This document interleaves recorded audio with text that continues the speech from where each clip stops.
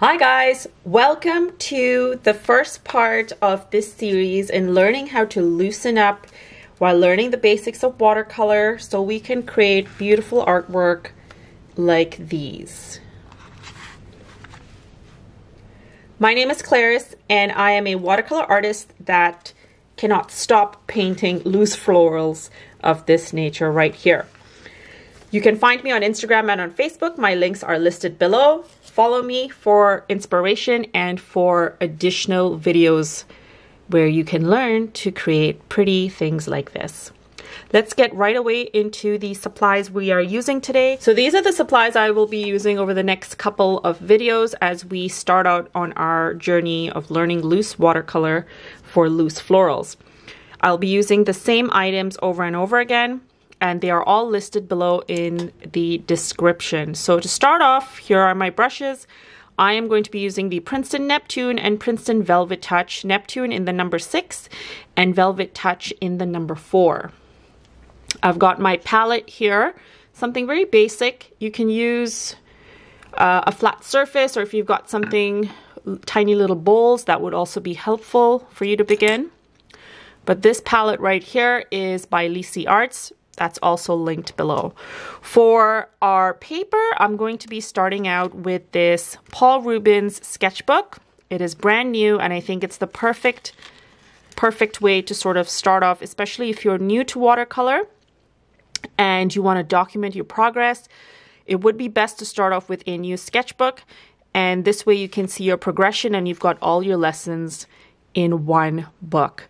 Again, this is also listed below. Paul Rubens, this specific sketchbook I love, especially for beginners. I think it's a great start. But again, feel free to use whatever paper you have on hand. You don't have to go with exactly the items I have. Okay, for colors, I'm using Mei Liang Set 48. And this is a brand by Paul Rubens as well. They are spectacular. And I think they make a great beginner's sort of palette because they are so good and so close to my favorite colors, which are white nights.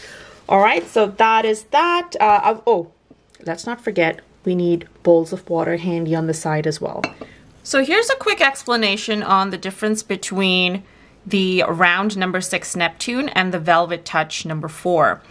The round Neptune is a thicker brush that holds more water in comparison to the number 4. And so it'll give me, I guess, thicker strokes, and so more coverage with less strokes. With the number 4, I absolutely love it. It is one of my favorite brushes because of the pointed tip. This allows me to get some really beautiful thicks, sorry, not thicks. You can get thicks as well, but thins. When you need a thin stem, or if you need the leaf to sort of trail off into like a nice point, this baby is your friend. Okay, so we're going to start off with mixing some colors. And in this first lesson, we are focusing on wet technique when it comes to flowers. So I'll be doing a very basic flower. Keep in mind, this is a loose style of painting, so we're keeping things very basic, very simple, and allowing the brush to sort of help us create these organic shapes without concentrating too much on it. So making sure that my brush is nice and damp, we're going to go ahead and activate some color. I will be using, for this exercise, a combination of 2 colors because that's what we're doing, wet on wet, which means blending of 2 different colors. And we're going to be blending in some sky blue and some fresh blue from my Mei Liang palette, okay? So the first thing I'm going to do is get some color mixed up over here. So I've got some sky blue handy. Just going to get some using this and just put that onto the side here. It's a nice bright Turkish sort of color. And then I'm just going to wash my brush and then get the second color, which is the fresh blue.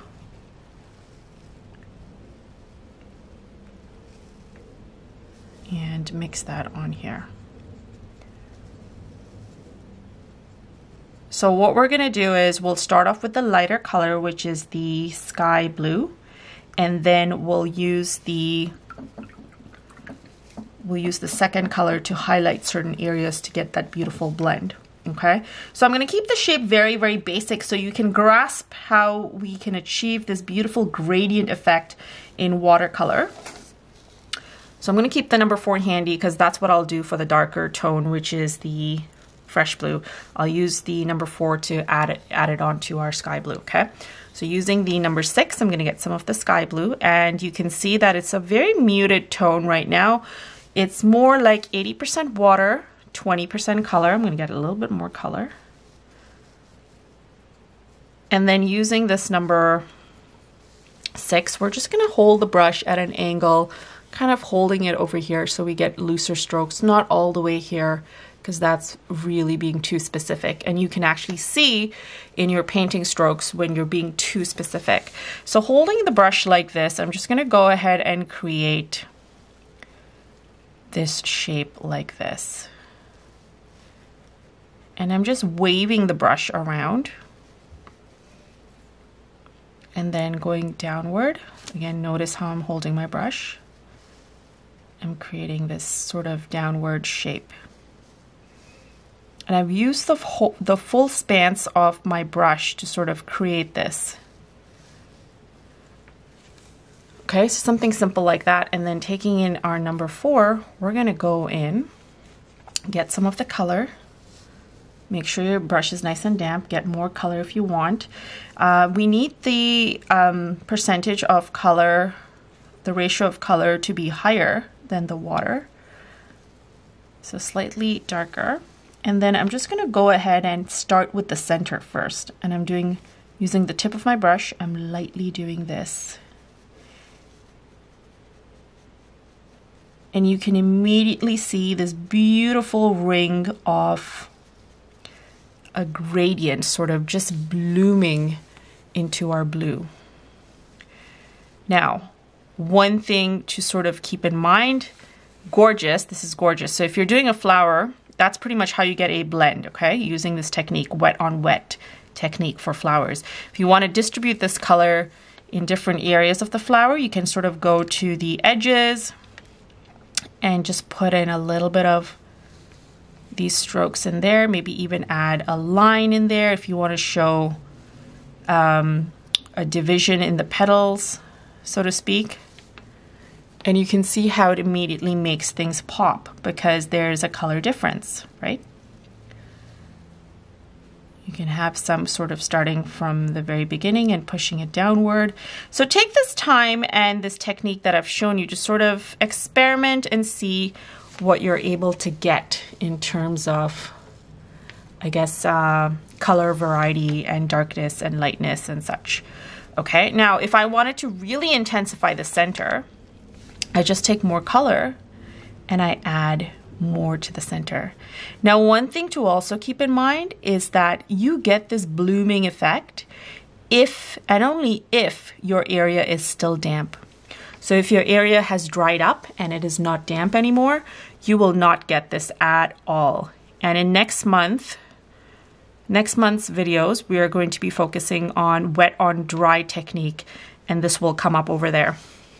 Okay, so use this technique, practice tons of flowers like this, and then join me next week for part 2 in this series. So this is my simple technique and simple exercise on the wet on wet technique when it comes to flowers. You can use this technique for so many other paintings, I guess painting so many different items rather, but I hope this broke this down fairly simply for you. And if you end up doing this, I would love to see what you do.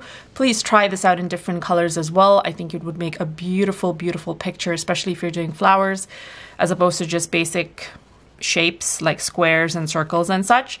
And tag me on social media. I would love to see your work. I have listed my Instagram and Facebook handles below. And also, if you love this video, please hit that like button and also the subscribe button, as it really does help my channel grow. Thanks guys for watching, and I will catch you next week for another continuation on our loose floral study on the wet on wet technique.